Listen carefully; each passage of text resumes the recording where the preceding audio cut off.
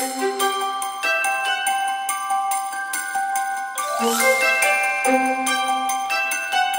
it's Allie and welcome back to December Daily 2021. I am working on my 8th story / day number 8.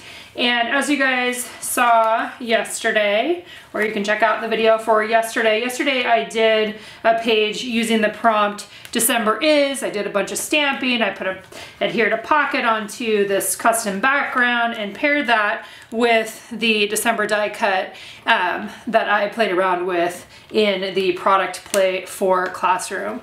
So today I'm working off the back of yesterday and I'm kind of trying to figure out what I want to do for day 9.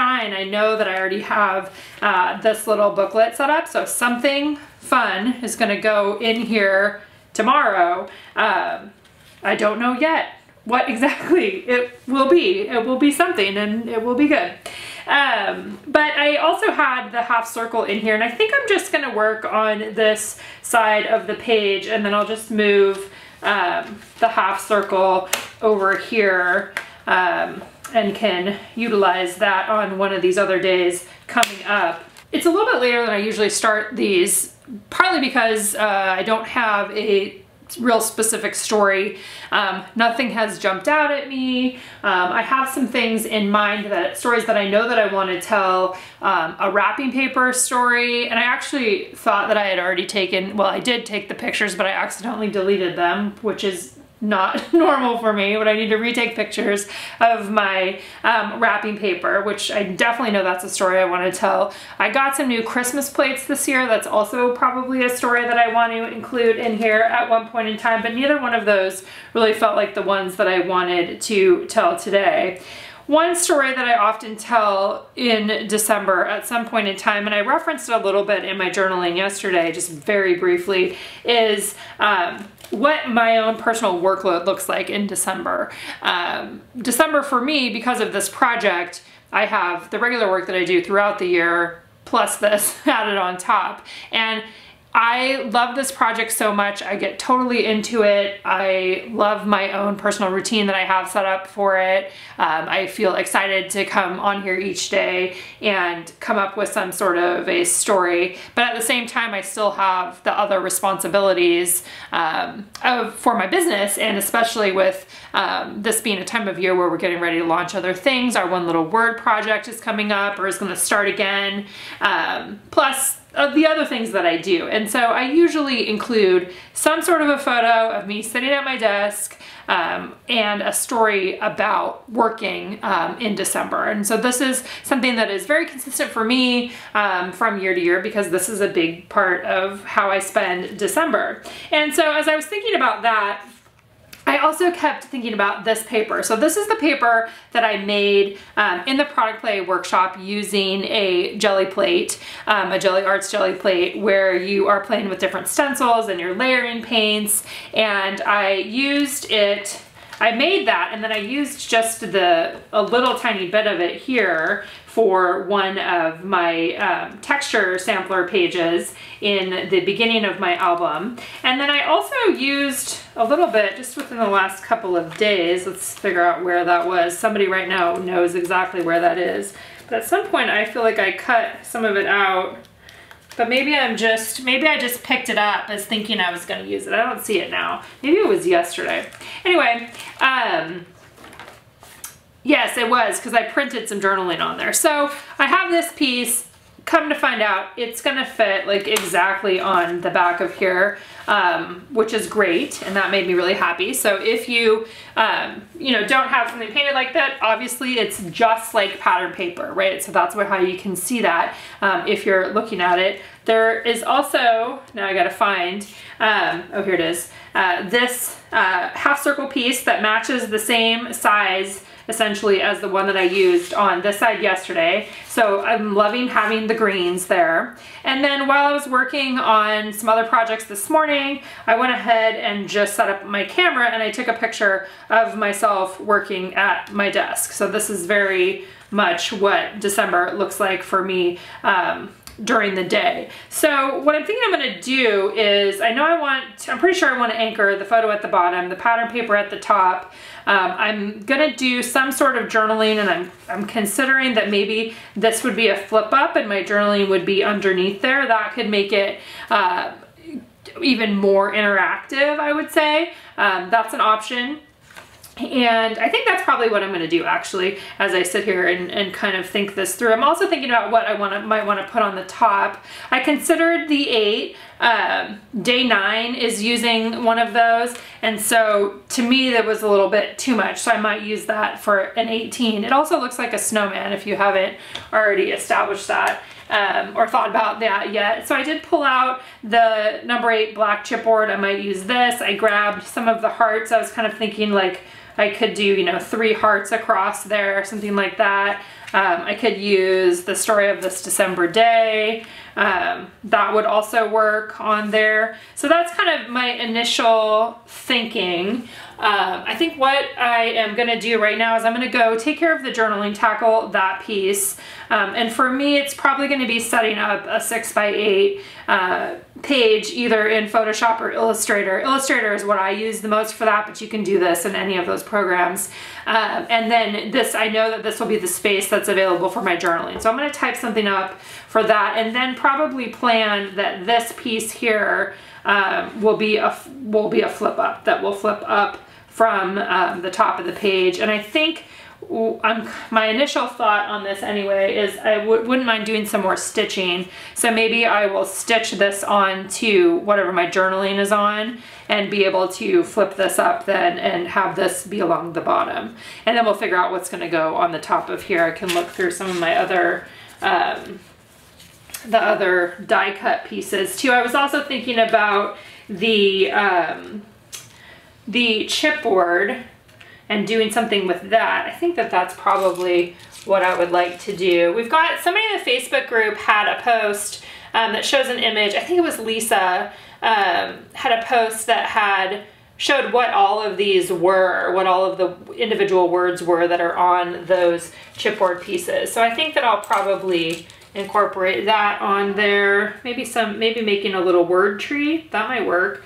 Something like that. Okay, I'm gonna, I get really excited while I'm doing this. I'm gonna think that through and then come back on here with what my journaling is. All right, so I went ahead and did a couple different things here. One of the things that I did is I hand wrote the word working, and I've put it in my blog post as a free download for you guys if you want to use this as a prompt for your own project.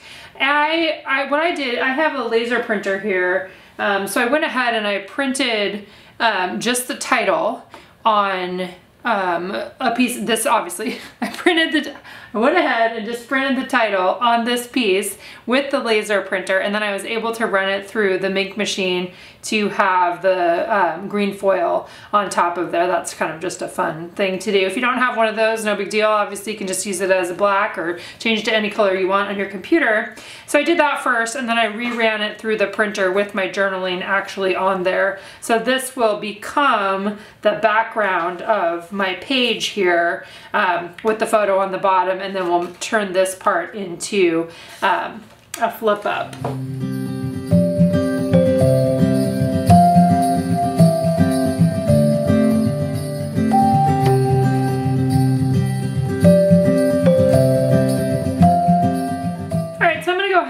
And adhere this down on here.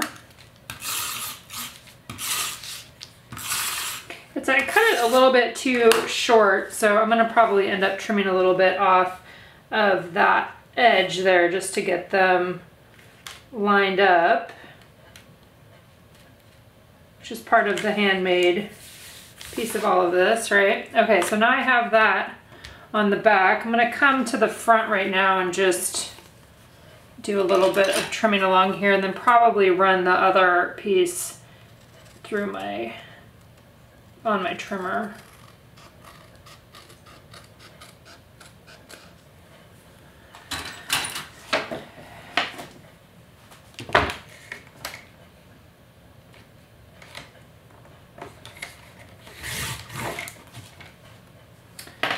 That's a little bit better. And then I'm going to punch the holes before I forget to do that. Okay, so next up I'm going to deal with this. Remember how I said I wanted to stitch that along the top? I adhered that before I did that. So you can just pull it up off the back, and then I can do that again. Also, let's see, just want to trim this down a little bit. Usually what I do with, actually let's do this first.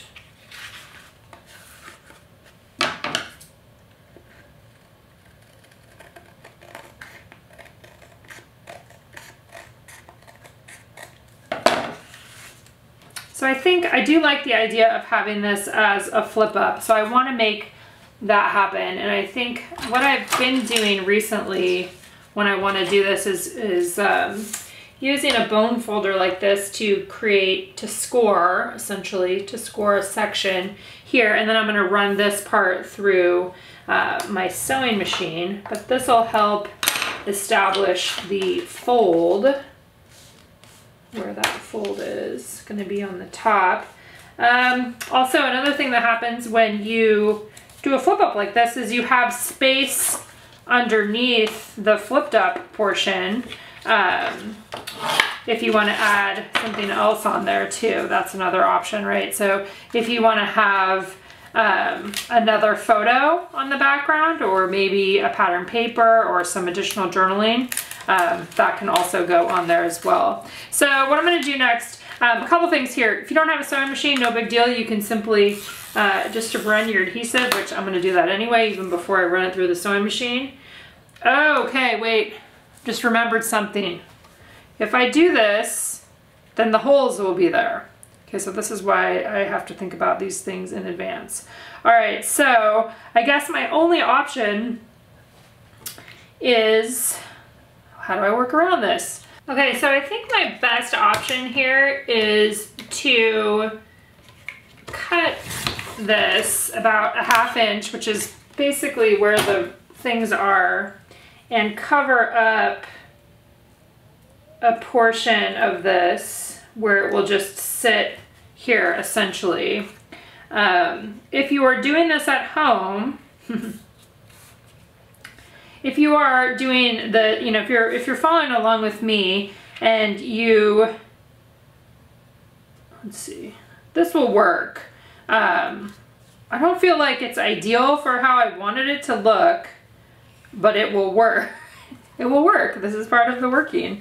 Because I can easily just adhere this strip down, so I'll still be able to flip it up. I don't think that I want it to be like that. I think that I do want this to go down along the edge. So if you're watching me make this mistake, you could always fold it out from over here, or you could just not fold it out, obviously, and not have a flip up part, and just have it, okay, I'm just gonna go for it and adhere it right down on here, and then let this part be the flip up, and then I'll repunch these holes. So obviously with a project like this and any individual page, it's going to be choose your own adventure, right? You can decide what you want to do. But a lot of memory keeping, and this kind especially, is figuring out how to deal with the mistakes when you make them. That's what I do often. So I'm gonna leave this how it is. I'm still gonna run it through the sewing machine, I think. It will have the flip up for the journaling there, obviously. Other things you could do, if you're not working off the back of a page like I am, obviously you could have a strip over here, and it could be washi tape. And that's something that I could do if I wanted to have this all be consistent down the page. I'm still thinking about it. Okay, so I bagged it and started again, and I'm gonna just set this pattern piece aside, or maybe I'll punch it or something. I couldn't deal. So sometimes we can deal and sometimes we can't deal, and that's how it goes. So for me, again, I know I said this a couple days ago, but that the idea that when something feels like it's not working, and you know, that's ironic considering the title today, but when something feels like it's not working, you know, sometimes there are definitely opportunities to fix it in one way or another, to cover it up, to add something else on. And then other times it's just as easy to simplify it. Take it back to the core thing. What's the core thing for you this time? You know, is the core thing the painted pattern paper, or is the core thing the words and photos? And it's gonna be different. I'm gonna have a different response each time as well. For me, I know that coming back to the words and photos and something simple is almost always gonna work and be an option for me. Well, it's always an option, but it's almost always also going to be probably the choice that I will make. So yes, maybe it's not as super visually interesting or, you know, crafty or whatever it is, it's gonna work for me. And of course it's now trimmed too short. People, what's today? Today's Tuesday? It's not my day. And I'm gonna leave all this in here so that you guys can, you guys know. I know you know. Okay, let's get back into this here.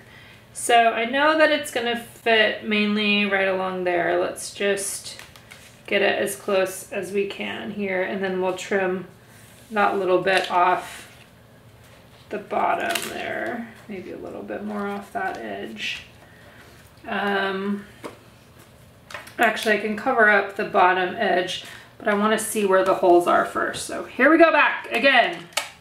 Next round. Okay, so the photo's able to cover up a little bit on the bottom. This part looks fine there. This edge over here, I'm probably just gonna leave. It'll be fine. Again, this is one of those things that, like, in the future, no one will go, oh my God, your edges don't line up, right? That's not really gonna be something that somebody would say. Okay, so I'm just gonna adhere that guy right along there. That is what's gonna happen with this one, but I still wanna add something here. One of the things I did pull out was I have some more of this fun trim, and that would be something that I could add on there that just has a little bit of green. I don't, as you guys have heard me talk about, I don't have a lot of green ribbon here. What else could I do? That could go, I could adhere that on there as like the ing thing. Let's see. The struggle is real, my friends. The struggle is real. I feel like I need, and this could just be because I'm doing pages that are more interactive this time, but I feel like it needs something. And maybe even just doing the green. I'm kind of liking having a page where there's like a lot of green on one page and then there's a lot of red on the other one. You know, playing around with the greens. I think I'll do the lighter green. I think I'm gonna do that. Also, when you get to the point in the process where you are overthinking everything, that's when it's a good time to just wrap it up and move on to the next project on your pile, which I'm probably close to that for today for myself. I think I would like to add a number on here, and maybe even just a date, excuse me, a date stamp would feel good. I know yesterday I didn't put a number on there, which I'm totally fine with. Excuse me. You know, sometimes I do, sometimes I don't. I feel like it's not worth anybody out there getting hung up on whether you have a number or a date on there. It'll be fine either way. Okay, so pulling out the StazOn, I think just adding the date along the edge over here is gonna feel like a little bit of something added on there. So there's the date. And then let's get this adhered down on here. I'm gonna use red line tape to put that down along there, right at the seam of my photo. And I have one that is close to that width. And then obviously that is still gonna go there, but I think I'll do this part first.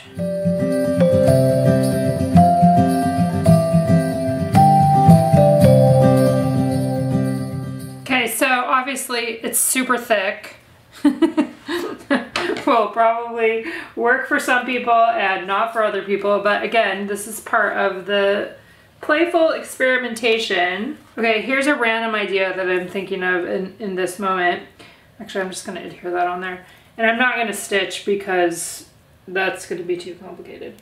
But I'm wondering a little bit about, I don't know if this would work, cutting one of these off and like hanging a little charm from it. I kind of feel like if I'm going all in on the having some super thick things, I might as well go all in. I went ahead and I just I pulled up this edge and then added it on so that it goes underneath there. I like that better on this side versus meeting it on the edge. Like, I think I really like that when the stitching was on there, and then this one can be just tucked in a little bit. And I'm just gonna leave the extra that's on there. It's not, the back of the other one isn't sticky, so nothing is gonna stick to this extra piece or that little piece that's hung over it there. I really want to explore the possibility of, maybe I'll do it on a different one. Let's, maybe let me get a little bit of extra of this, and let's see what is the possibility of me cutting one of these off and attaching something else in its place. Okay, so I have the two little strings there. I guess what I could, so lots of different things could actually be done with this. You could hang like a piece of chipboard that would be adhered, you know, like back to back.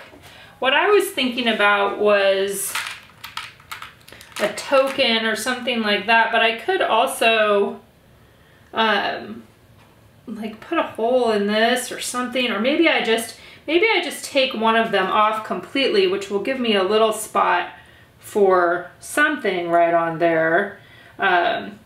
Also, if this is too much, you could, if you just wanted that trim part, you could cut these all off and and just have the background if that's what you wanted for this one. There's also these really cute Tim Holtz little, like a binder clip. I don't know, that's a whole other, probably a whole other ballgame. I do have, I did grab these that are from, I think they were crepe paper. They had these little charms that I thought were really cute too. And since we don't really do metal, but sometimes I want to have metal, that's why I have all these ones from Tim here too. You could put that star right there. That would even work as well. But I kind of like the idea. I wonder if this is even possible. Or I could, another thing I could do is to think of all the things, right? I could cut that piece off and then I could use some other twine and wrap it around there if I wanted that to hang. Experimentation is happening. I could even do like a layered, ooh, that sounds kind of fun. What's the, ooh, and the smallest hole on here is pretty small. Okay, this is kind of fun. That one's probably too small, but I can try it first. Did I even get it? No, right. Oops, duh. I think I just need somebody to stand here with me.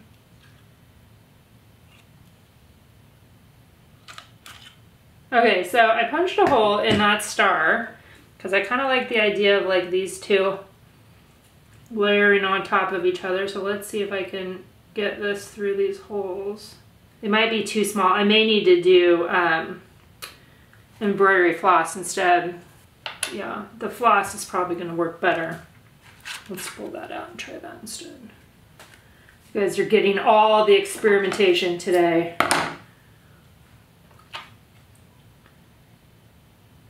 Okay, that goes through there. This goes through here. Other option, make the hole a little bigger.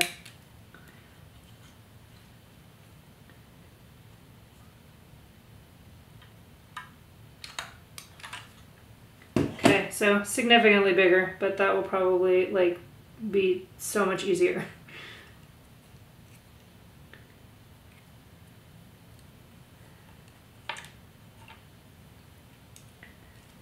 Okay, so there's those two together that I could hang right here, and I could just cut that whole, okay, we're doing it. We're going in. I'm just gonna trim the whole thing off of that one right there. And then I'm gonna bring this in here, and I think I'm just gonna wrap it. So I'm gonna lift this up.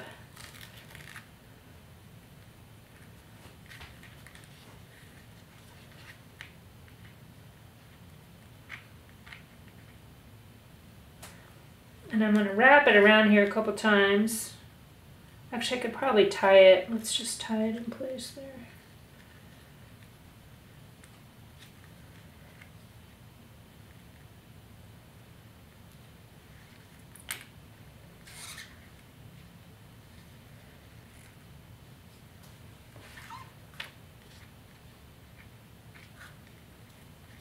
Yep, I think I'll do that, and then I will, actually, let's see if I can get it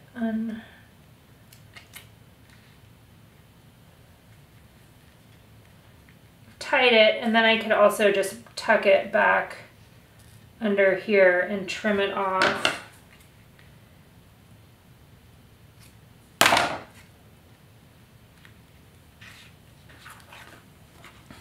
Okay, I'm feeling good. I'm feeling good about that. Now my question is how thick do I want it, and do I cut off the other little balls? I think I'm gonna leave them for now, and then we'll just see how my whole thing goes along here. But I think that's cute. That's a fun little thing to add on there that they can just hang in place. Okay, I'm gonna stop for today because otherwise I'll just keep going.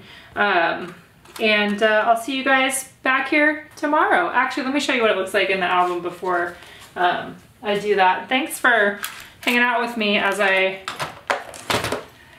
figure out what I'm doing on days like today where it feels a little more challenging. But I think that this will be fun, and it gets my working story told.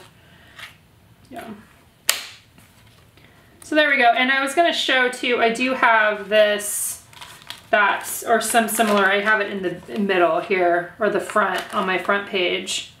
And those ones are pretty flat, so we'll see. Just kind of depends. You can also squish them down a little bit. I think over time that'll probably happen too. Lay down a little bit more. And like I said, I could also just peel those off. I don't know. I gotta walk away. I'll see you guys tomorrow.